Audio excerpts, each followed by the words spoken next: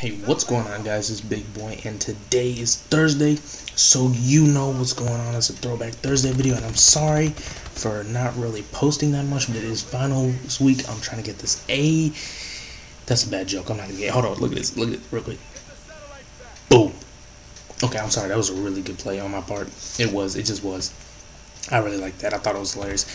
He must have been so mad because I shot him. No, I didn't shoot him from the back, but I saw him, and then I got the nade through the window, so I think that was a pretty boss move on my part.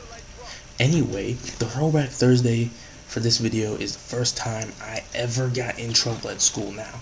This happened in second grade, and I have to admit, before this, I was kind of a goody two-shoes. I didn't really get in trouble. I didn't really mess up or make my parents mad, and I was like a straight A student. That is definitely not the case anymore. But anyway, it was kind of a sticky situation that I got put in. So basically, I had this good friend growing up. His name was Oli. He was adopted from Russia. His parents adopted him. Very nice family, really nice guy. Except stuff happened with him. He got involved with the wrong people. And long story short, he went to juvie. So yeah, it sucks. I don't know him anymore. Like, he lives in the same area, but we don't hang out because, I don't really want to mess with drugs and all that. But that's a story for another time. Anyway, me and him growing up, this was about second grade, like I said, so we were quite young. And we both really, really, really liked WWE. And for those of you that don't know what WWE is, it's this wrestling thing, and I think it stands for World Wrestling Entertainment. I'm not 100% sure. They may have changed it, they may have not, and this is a really stupid move on my part. I thought that was a door, not a window, so I tried to walk through it and ended up getting killed. Anyway, kind of a dumbass move, but so yeah, we really, really, really enjoyed WWE, so we used to run around and pretend like we were WWE wrestlers, like we would do the little moves and like little sound effects, like the wah, wah, wah, wah, we were little kids, so we enjoyed that kind of stuff, just running around and RKOing people, Randy Orton, thug life, one wife. That's what I'm saying. And yeah, we were basically little thugs. We really enjoyed it. And so at school, we used to mess around and piss off our teachers by doing this. And now my parents didn't know this, so they thought everything was fine and it was all cool. And I was doing great at school. And I have to admit, I was in second grade. I was reading like Harry Potter and stuff. So I was kind of advanced for a second grader, but, I guess that's just because I was a little nerd. But, yeah, anyway, sorry, I forgot where I was in the story. But we used to piss off our teachers and run around, and especially at recess, we used to really get into it. We used to run around and, do all the moves and all that stuff. So anyway, I had this second grade teacher, and in our school we had homerooms. We didn't have, different classes like we do in high school. It was kind of like you had one teacher that taught you everything. And so this teacher, oh God, for the life of me, I can't remember her name. She was a bitch. She was just a jerk. It was ridiculous. She was just one of those old, miserable hags that, belonged in the Salem witch trials. It was ridiculous.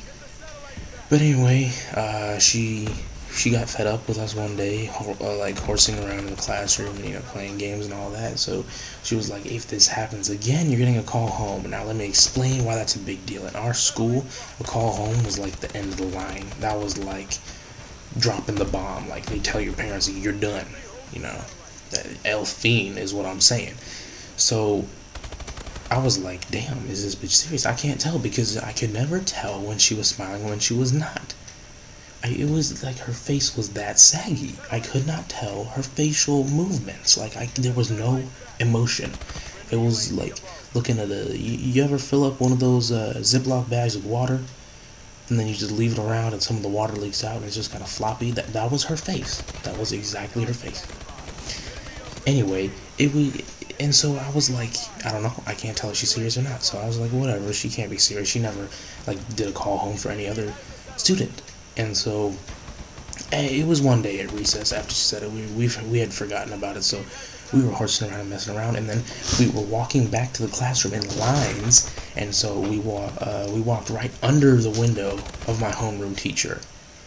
And so she said, when we got up there, she was acting really passive, and then me and Oli kept on horsing around, and then eventually she was like, do you know what I saw?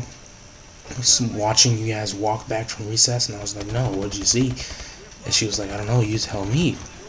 So I was like, okay, maybe I'm gonna try and hit her with a juke move, fake her out, maybe she's just lying. And it turns out she was, but I was too stupid to, catch her out. So basically, long story short, we went back and forth, and then she was like, that's it, I'm calling your parents. I was like, shit.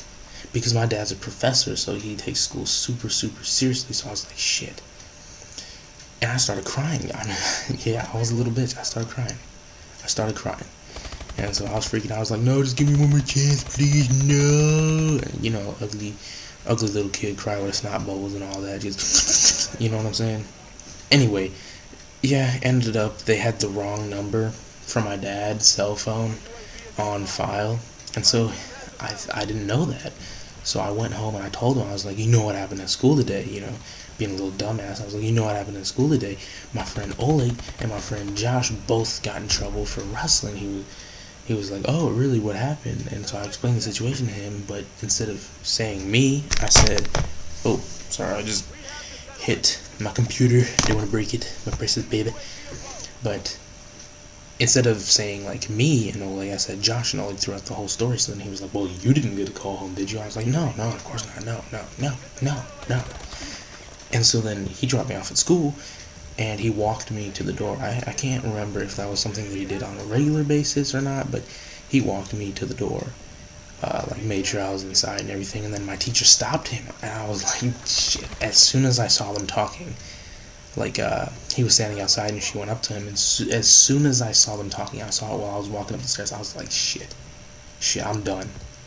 And so, let me explain something to you. My dad, he's an asshole.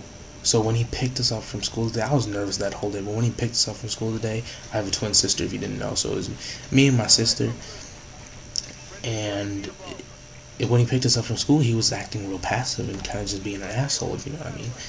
So, and I knew why, but my sister didn't. So she was like, well, what's wrong, what's going on? Then he was like, you guys know what you did, and you lied to me and all this stuff. And my dad has this thing where he's paranoid about people lying to him. He thinks everybody's lying to him, and it's insane. But anyway, he was acting really passive. And then when we got home, he kept on acting like an asshole.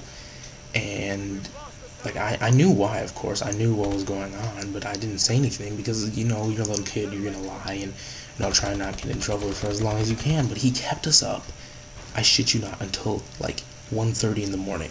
Yeah, as a second grader, he kept us up till 1:30 in the morning. I'm not even kidding. And I mean, he eventually found out why, and he got over it, and he stopped being a little bitch. Ooh, that was a nice play by me, I gotta say. Anyway, guys, this is kind of the end of the video. Gameplay's wrapping up. So, can you guys let me know what was your first time getting in trouble at school?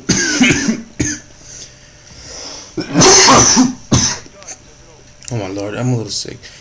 But leave a story in the comments section below telling me about the first time you guys got in trouble, because I'd love to hear your stories.